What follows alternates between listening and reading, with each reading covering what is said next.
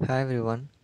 So in this video we'll see the book back answer for the P block elements 1, the chapter 2 of the 12th standard. So 12th standard la chapter 2 la P block elements 1 அப்படிங்கிற லெசனுக்கு book back answer இந்த இதில் நம்ம discuss பண்ணலாம். So first we'll see the one word. So the first one, an aqueous solution of borax is basic. Option C. Second one, option D. Third one, option B. Fourth one, option A. Fifth one, option C. Sixth one, option C. Seventh one, option C. Eighth one, option A. Ninth one, option D. 10th one, option B. 11th one, option A. 12th one, option D. 13th one, option A. 14th one, option D. 15th one, option A. 16th one, option D. 17th one, option A. 20th one, option A. So இதான் one வேர்டுக்குள்ள answers. So book back கொஷின்ஸில் வந்து நிறைய இது நம்மளுக்கு வந்து maximum புக்குக்குள்ளே இருக்குது. சிலதுக்கு வந்து புக்குக்குள்ளே answer ரியாக்ஷனுக்கெலாம். So அது வந்து நானே பிடிஎஃப் க்ரியேட் பண்ணி ஆன்சர் நான் இந்த வீடியோவில் காமிக்கிறேன். ஸோ அதை நீங்கள் நோட் பண்ணி வச்சுக்கோங்க. ஸோ ஃபஸ்ட் நம்ம புக்கில் உள்ளதுக்கு இப்போ மார்க் பண்ணிக்கலாம். பேஜ் நம்பர் ஃபஸ்ட் மார்க் பண்ணிக்கலாம். First question right a note on the anomalous properties of P block elements. So page number 29. Second one allotropism in P block elements, page number 30. So first page number mark பண்ணிக்கோங்க. அதுக்கடுத்து அந்த பேஜில் எங்கே answer இருக்குது அப்படிங்கிறத mark பண்ணிக்கலாம். Third one uses of borax 32, page number. Then fourth one what is catenation property of carbon 34. Fifth one right a note on the Fischer-Tropsch synthesis, page number 41. Sixth one, give the structure of CO and CO2. It is in page number 44 and 45. Seventh one, write the use of silicones, 48th page. Eighth one, structure of diborane, 39. Ninth one, hydroboration, page number 37. Give example for each of the following. So அது வந்து நான் தனியாக answer உங்களுக்கு இந்த video எண்டில் கொடுக்குறேன். 10th question இந்த answer தனியாக கொடுக்குறேன். 11th question page number 28 and 29. So அடுத்து 12th வந்து நம்மளுக்கு 10 ரியாக்ஷன் இருக்குது. இந்த 10 ரியாக்ஷனுக்கு ஆன்சரும் நான் இந்த வீடியோ எண்டில் உங்களுக்கு நான் கொடுக்குறேன். நீங்கள் நோட் பண்ணி வச்சுக்கோங்க. The 13th one, how will you identify a borate radical, page number 35. Zeolites, page number 50. How will you convert boric acid to boron nitrate, 15th question, page number 35. 16th and 17th I will give the last. நான் அதுக்கு answer வச்சுருக்கேன், அதை நான் தரேன். 18th one, page number 43. So அப்படி நான் கொடுக்குற answer, கடைசி கொடுக்குற ஆன்சரில் உங்களுக்கு எந்த டவுட் இருக்குது, எனக்கு பிடிஎஃப் வேணும் அப்படின்னா என் டிஸ்கிரிப்ஷனில் மெயில் கொடுக்குறேன். அந்த மெயிலுக்கு நீங்கள் மெசேஜ் பண்ணிங்கன்னா உங்களுக்கு மெட்டீரியல் அனுப்புகிறேன். ஸோ இப்போ வந்து அந்த பேஜில் ஆன்சர் எங்கே இருக்குது அப்படிங்கிறத மார்க் பண்ணலாம். So come from the first. எதுவும் டவுட்னா கமெண்ட் பண்ணுங்கள். அது மாதிரி வேறு எதுவும் லெசன் இப்படி நடத்துங்க, வேறு எதுவும் நடத்துங்க அப்படின்னு எதுவும் ஐடியா இருந்துச்சுன்னா யூ கமெண்ட், அதெல்லாம் நான் நடத்துகிறேன். Try to teach. Okay, so metallic nature of P block elements ஒரு கொஷின் பார்த்தோம். 13th கொஷின், அதுக்குள்ள ஆன்சர் அந்த ஒரு பேராகிராஃபும் இந்த பேராகிராஃப் நோட் படிக்கோங்க. 13th கொஷின் இது போக it is in page number 28. அதுக்கப்புறம் 29th அந்த ஃபஸ்ட் பேராகிராஃபில் ஃபஸ்ட் லைன் மட்டும் 13th கொஷின். 28 ஃபுல் பேராகிராஃபும் 29 ஃபஸ்ட்டு அந்த ஒரு லைன் மட்டும் 13th question. Next 29 anomalous properties of first elements அப்படின்னு கொடுத்துருக்காங்க. 3 பாயிண்ட் இருக்கா, அந்த 3 பாயிண்ட் தான் first கொஷினுக்குள்ள answer. It is very important 2 mark question. Next inert per எஃபெக்ட்னு page number 31 இருக்குது, இன் ஹெவியர் போஸ்ட் ட்ரான்சிஷன் மெட்டல்ஸ்னு. ஸோ இது புக் பேக் கிடையாது, பட் இஸ் வெரி இம்பார்ட்டன்ட். இந்த question கண்டிப்பாக கேட்பாங்க 2 மார்க். ஸோ அதையும் நீங்கள் நோட் பண்ணிக்கோங்க. புக்கில் உள்ள கொஷின் தான், பட் நோட் பண்ணிக்கோங்க. Next allotropism in P block elements, page number 30ல் some elements exhibit அப்படின்னு இருக்கா, அந்த பேராகிராஃபில் allotropes ஆர் கால்டு allotropesன்னு இருக்குது, அது வரைக்கும் எழுதிக்கோங்க. அடுத்து ஸ்பெசிஃபிக் ரெஃபரன்ஸ் டு கார்பன்னு கேட்டிருக்காங்க. ஸோ அதனால் கார்பனுக்குள்ள allotropes டைமண்ட், கிராஃபைட், அதுக்கடுத்து graphene, fullerene, carbon nano tubes, அந்த 5 எழுதிக்கோங்க. Carbon of allotropes of carbon போட்டு அந்த 5 எழுதிக்கோங்க. It is question number 2.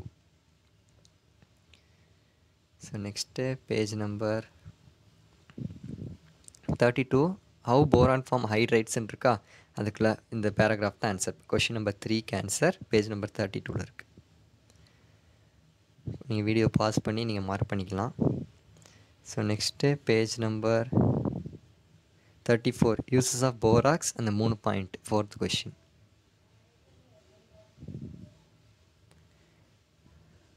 Next page number 35.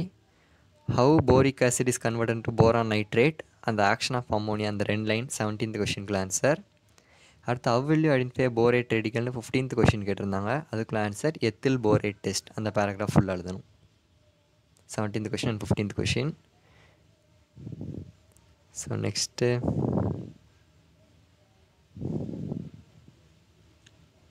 Next page number 37ல் hydroboration இருக்குது. 11th கொஷினுக்கு ஆன்சர் அந்த பேராகிராஃப் ஃபுல்லாக.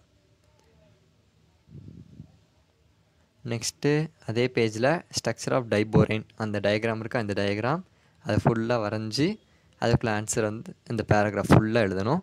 ஸோ இது எப்படி ஷார்ட்டாக எழுதுறது, அதுக்கப்புறம் இதை எப்படி படிக்கிறது ஈஸியாக அப்படிங்கிற வீடியோ நான் கண்டிப்பாக போடுறேன்.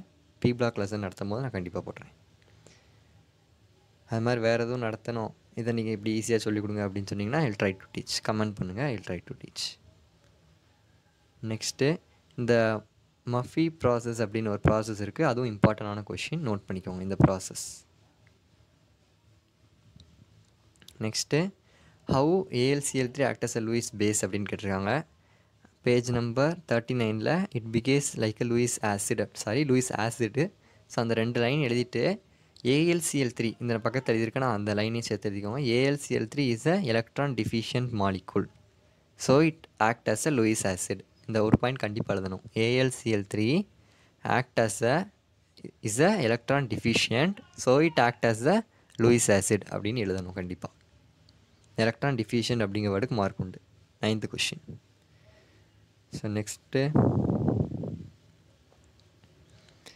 Page number 41ல் tendency for catenation. So catenation is an ability அந்த பேராகிராஃப் ஃபுல்லாக எழுதணும். ஏன்னா அவங்க கார்பனோட கேட்டிருக்காங்க, ஃபுல்லாக எழுதணும். So the tendency for catenation 5th question அந்த பேராகிராஃப் ஃபுல்லாக எழுதணும். ஸோ அந்த 4 பாயிண்ட் இருந்தாலும் மெயினாக மார்க் கொடுத்துருவாங்க. So but try to right full. So next question is in page number 43. Carbon monoxide act as a reducing agent. So அந்த ஒரு line எழுதி அந்த ஈக்குவேஷன் எழுதணும். ஸோ அதுக்கப்புறம் இன்னும் ஒரு பாயிண்ட் ஆட் பண்ணிக்கோங்க. Carbon monoxide prefers to be and carbon di oxide, இல்லாட்டி it can form carbon di oxide easily. ப்ரிஃபர்ஸை விட it can form carbon di oxide easily அப்படின்னு அந்த ஒரு point எழுதுனீங்கன்னா it can form carbon di oxide easily அப்படிங்கிற point அதில் எழுதுனீங்கன்னா you will be given mark. So அந்த நான் ரெண்டு லூயிஸ் ஆசிடுக்கு ஒரு பாயிண்ட் சொன்னேன், அடுத்து கார்பன் மோனாக்சைடுக்கு ஒரு பாயிண்ட் சொன்னேன். அதை நான் கமெண்ட்டில் பின் பண்ணிடுறேன், யூ கேன் ரெஃபர்.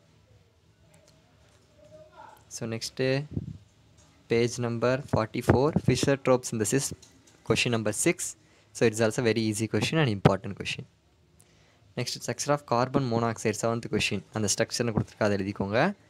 அடுத்து கார்பன் டை ஆக்சைடு அதே நெக்ஸ்ட் பேஜில் இருக்கும், அதே ஸ்ட்ரக்சர்னு போட்டு கீழே ஸ்ட்ரக்சர் கொடுத்துருப்பாங்க, அது 7th கொஷின். ஸோ அந்த ஸ்ட்ரக்சர் புரியல அப்படின்னா comment, I will teach. Easy தான் ஸ்ட்ரக்சர்.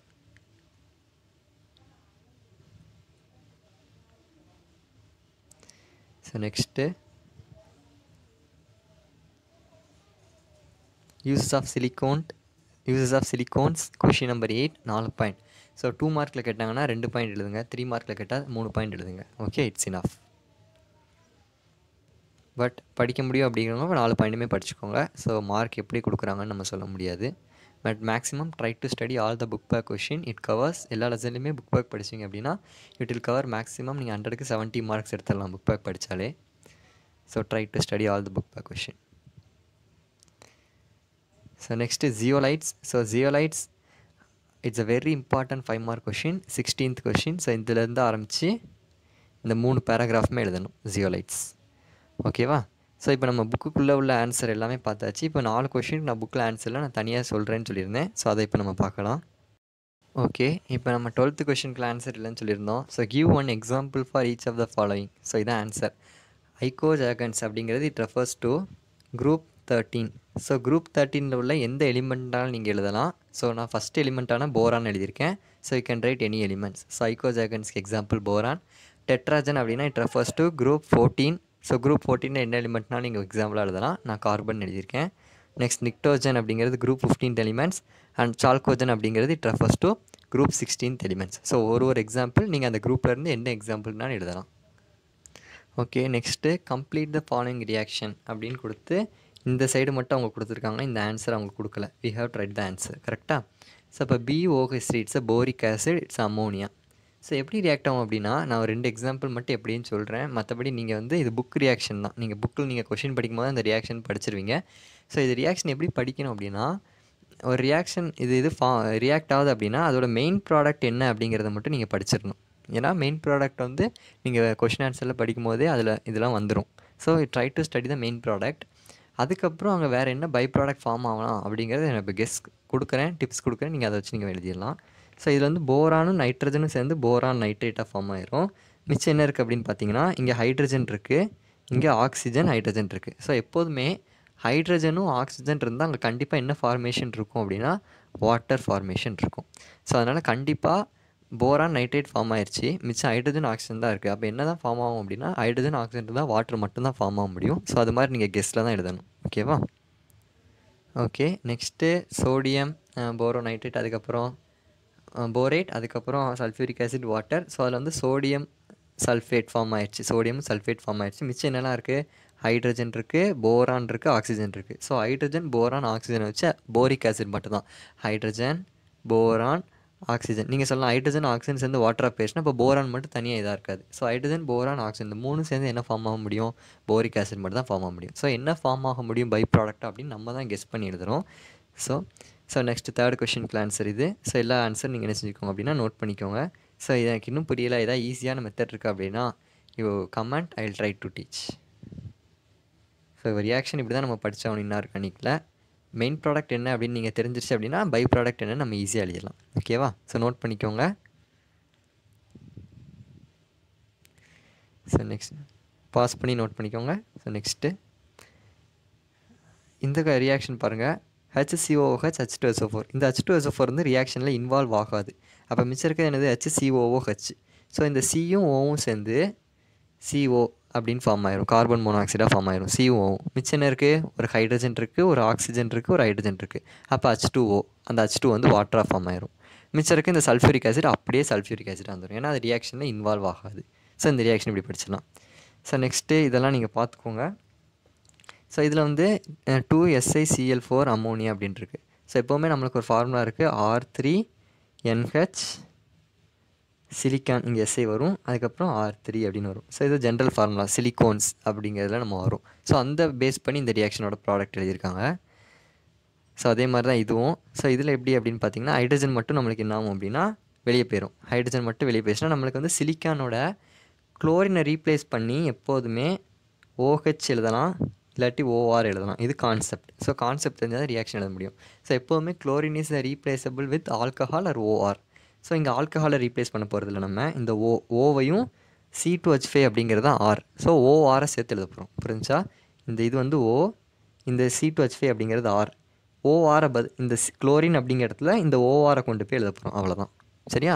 அப்போ என்ன ஆகும், குளோரின் இடத்துல இந்த C2H5 அப்படிங்கிறது இந்த இடத்துல வந்துடும். மிச்சம் இருக்க இந்த ஹைட்ரஜனும் இந்த குளோரினும் நம்மளுக்கு என்ன வந்துடும் அப்படின்னா HCl வெளியே வந்துடும். ஓகேவா? ஸோ அப்போ OR குளோரின் அப்படிங்கிற இடத்துல ORரை போய் ரீப்ளேஸ் பண்ணியிருக்கோம், Hச்சும் Cலும் சேர்ந்து ஹைட்ரோக்ளோரிக் ஆசிடாக ஃபார்ம் ஆயிடுச்சு. ஸோ நெக்ஸ்ட்டு அதே மாதிரி தான். ஸோ நெக்ஸ்ட்டு உள்ளது புக்கில், இது எல்லாமே புக் ரியாக்ஷன் தான், நீங்கள் புக்கை பார்த்தாலே உங்களுக்கு புரியும். So next will go to the next question. Okay, so நான் எக்ஸ்பிளைன் பண்ணுறேன். And hydrate of second period alkali metal and reaction with compound of boron gives a reducing agent. So இங்கே வந்து ரெடியூசிங் ஏஜென்ட்னு வரும், அது இல்லை நம்மளுக்கு. Reducing agent that is C. ஓகேவா? So A அப்படிங்கிறது என்ன சொல்லியிருக்காங்க, ஹைட்ரைட். ஓகேவா? Hydride of second period alkali metal. So alkali metal hydrogen lithium அப்படின்னு கீழே வந்துட்டுருக்கும். ஸோ ஃபஸ்ட் பீரியடில் ஹைட்ரஜன் இருக்குது, செகண்ட் பீரியடில் லித்தியம் இருக்குது. ஸோ செகண்ட் பீரியட் அல்கலி மெட்டல்னாலே நம்மளுக்கு என்னென்னு தெரிஞ்சிருச்சு, லித்தியம் அப்படின்னு தெரிஞ்சிருச்சு. இதில் இன்னொரு வேர்டு என்ன கொடுத்துருக்காங்க, ஹைட்ரைட் அப்படின்னு கொடுத்துருக்காங்க. ஹைட்ரைட் இஸ் நத்திங் பட் அந்த மெட்டலோட ஹைட்ரஜன் சேர்ந்துருக்கும், அவ்வளோதான். Metal plus hydrogen is called hydride அப்படின்னு சொல்லுவாங்க. ஸோ நம்மளுக்கு இப்போ செகண்ட் பீரியடோட அல்கலி மெட்டல் என்னன்னு தெரிஞ்சிருச்சு, லித்தியம். அதோட ஹைட்ரேட் என்னவாக இருக்கும், லித்தியம் ஹைட்ரேட், அவ்வளோதான். That is A. So A அப்படிங்கிறது லித்தியம் கிடையாது, லித்தியம் ஹைட்ரைட். சரியா? LiTium. H. ஓகே. அதுக்கப்புறம் on reaction the compound of boron. So boron என்ன காம்பவுண்டோட போரான். ஸோ இப்போ நம்மளுக்கு வெறும் போரான்னு கொடுத்துட்டாங்க. அப்போ என்ன காம்பவுண்ட் நம்மளுக்கு தெரியாது அப்படி தானே. ஸோ அப்போ இந்த இடத்துல சியை பார்க்கணும். சி என்ன கொடுத்துருக்காங்க, ரெடியூசிங் ஏஜென்ட் கொடுத்துருக்காங்க. அப்போ ரெடியூசிங் ஏஜென்ட்னா லித்தியம் போரோ ஹைட்ரேட், அதை தான் நம்ம ரெடியூசிங் ஏஜென்ட்னு சொல்லுவோம். ஓகேவா. ஸோ அப்போ இந்த இது ப்ராடக்ட் ஃபார்ம் ஆகும்னா அந்த காம்பவுண்ட் போரான் என்னவாக இருக்கும், B2H6 இருக்கும். ஸோ இதுதான் நம்மளுக்கு பி தெரில அப்படின்னா சியிலேருந்து பி எடுக்கணும். ஓகேவா. ஓகே. ஸோ லித்தியம் போரோ அலுமினியம் ஹைட்ரேட் இல்லை, லித்தியம் போரோ ஹைட்ரேட். ஸோ சம் மிஸ்டேக் இந்த பிடிஎஃப். ஸோ லித்தியம் போரோ ஹைட்ரேட். சரியா. அப்போ ஏ வந்து second period alkali metal, that is lithium. அதோட ஹைட்ரேட் வந்து lithium hydrate. Boron compound of boron B2H6.